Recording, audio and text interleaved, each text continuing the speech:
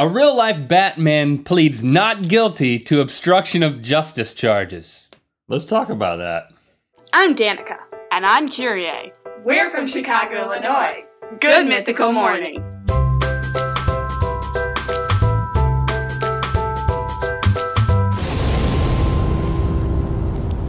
Good Mythical Morning. This episode is brought to you by Catulas.com, the guys with the goods. Where else can you get a mug shaped like a grenade that says, Complaint Department, please take a number?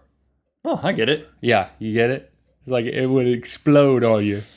Welcome, friends. Today is Bring a Friend to GMM Day, and if you are a mythical beast who invited a friend, and Thank you. Thank you for that. If you're that friend, welcome, friend. Welcome. Guys, listen, I hate to break it to you. You have 1 week and 1 day to submit your mythical more welcoming. supernote. You need to be more welcoming. I'm moving on. Get your mouth down here close to this. I'm trying to be no, your mouth. I'll move my mouth away. You get your mouth close. Say, welcome, friends. Welcome, friends. No, more gentle. Welcome, friends. That's it. I was trying to tell them about Supernote. I needed to get serious here. You have a week and a day to submit your mythical Supernote. Join Team Mythical Beast. Hold out and know as long as you can. Even if it's short, it contributes to the goal of us winning, or maybe at this point it's just keeping some sort of dignity and not being last. Yeah, not being embarrassed. Supernote it.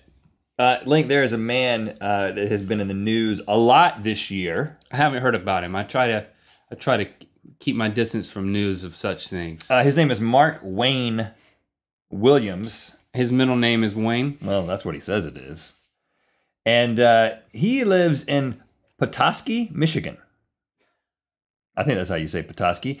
And he has been dressing up as the Batman. That's how I refer to Batman, because that's how they call him in the movies. Mm-hmm. The Batman. Mm-hmm. My favorite superhero, the superior one, and the Batman. And so he's smart. Right off the bat, he's smart. He's chosen a good superhero to become. Would you like to retract your statement after seeing a picture of this man? You said right off the bat, he's smart. Well, I didn't say he looked smart. Okay. I just said he was smart. Yeah. You know, looks can be deceiving. Well, in this case, that's what you're banking on. Right. So anyway, this guy, maybe sometime in the last year, he was found hanging from the side of a building in Michigan. With upside down? I don't think so. With a baton-type striking weapon, a can of chemical irritant spray, and a pair of lead-lined gloves.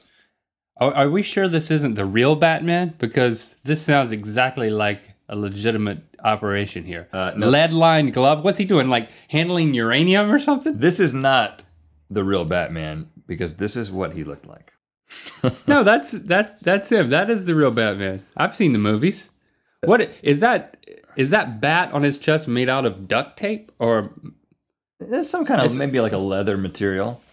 But to me, the thing that really stands out are his pit stains. He's working hard at this. He's working very hard. He's working up a sweat. Being Batman ain't easy. You know, there's lots of anxiety associated with it.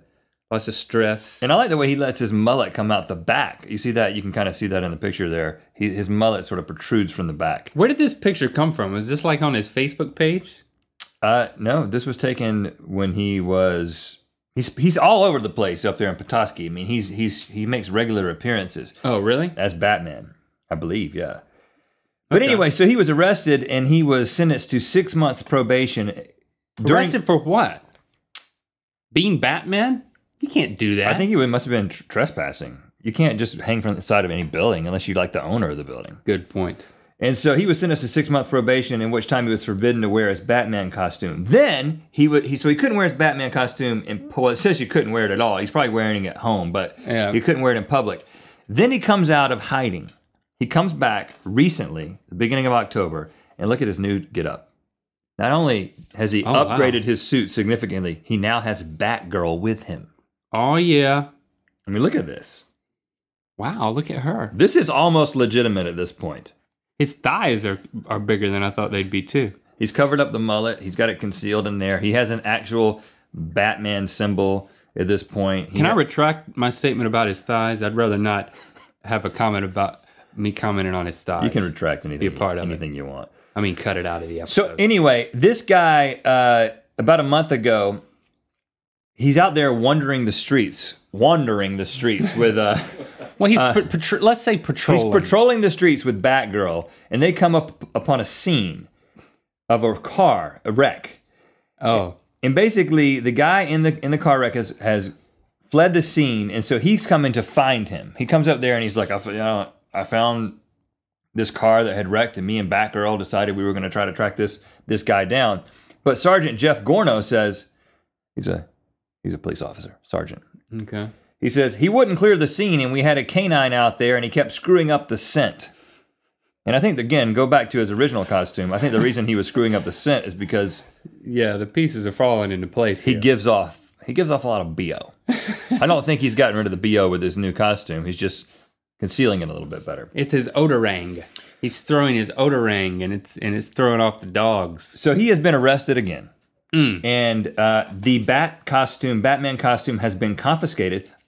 Interestingly enough, Batgirl was not arrested. She is still roaming the streets, protecting the people of Petoskey. So that's the silver lining in this whole thing. But this whole situation got me thinking about you, Link. Not just because your favorite superhero is Batman, but because, as we have established on some previous episodes, you are a bit of a local hero yourself. You have saved the lives of 2 motorists. Yeah, that's probably stranded motorists. It's a very sensational way to say that you helped out some people who were stranded motorists. I mean, I pushed 2 vehicles off the thoroughfare. Yep. Like that I probably looked like a superhero doing it. Well, like, look at that guy pushing a vehicle. In your own mind, maybe. With another guy helping him. But this is really downhill. It's pretty amazing, I would think. If I had footage of it, I'd probably be proud of it. But here's the thing. You're not establishing any reputation for yourself because you're just that guy with the glasses. That's the glasses and the V-neck guy. There's nothing there. There's nothing to latch on to there, you know? So I suggested recently that you should wear a cape or some sort of uniform of some kind, but I think this is your opportunity. To go all the way into, like, be superhero traffic saving man? And you got to be smarter than Mark Wayne Williams. You're not going to go up to, like, the scene of a wreck and, like, try to track the guy down. You're just there to help, and I don't think you need to go with an established superhero outfit. Because that's when you draw the wrong kind of attention. You need to adopt your own kind of persona with just some accoutrements. Is that a correct I could wear a safety cone on my head and cut 2 holes for the eyes. You'll kind of look like a Ku Klux Klan member if you do that. Okay, scratch that. Don't do that. Well, that was pretty much my only idea. I think in the least you should wear an orange safety vest. Okay, orange safety, but a mask too, right? Some sort of a mask. If you wore an orange, you got to protect your identity. If you wore an orange safety vest and a cape, because no regular safety worker has a cape. When you have a cape, you are and an orange mask. Okay, you want to conceal your identity? I have to. What superhero doesn't conceal his identity, right? But is it going to be just an eye mask, or is it full? What part of your face is going to be exposed? Well, all of it except the eyes. It's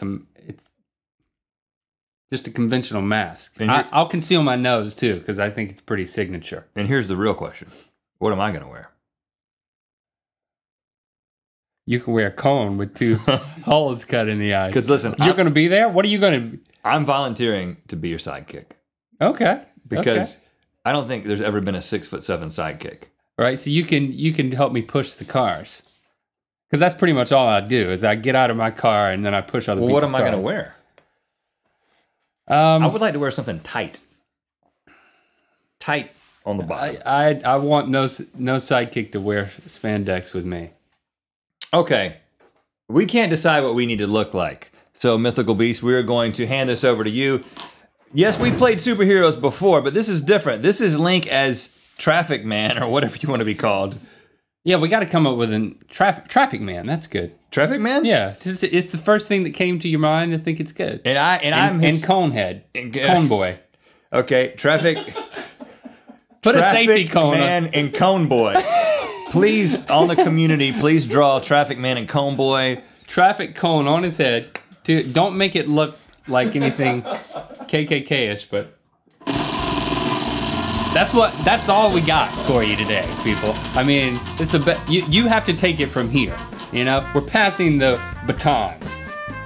Rhett is an amateur dentist. You know what? I'm glad this is over because I need to go to the dentist. I forgot to tell you, I've got this pain back here. Hey, listen, I didn't tell you. I've been reading a lot of Wikipedia articles about dental things, and I can handle it. Just here, open your mouth. Okay. I don't have dental insurance, right? I have a large horn. I need to listen. I need to listen to the back of your throat here. I hear a plaque in there. Now I use this end that I just stuck in my ear to get it off.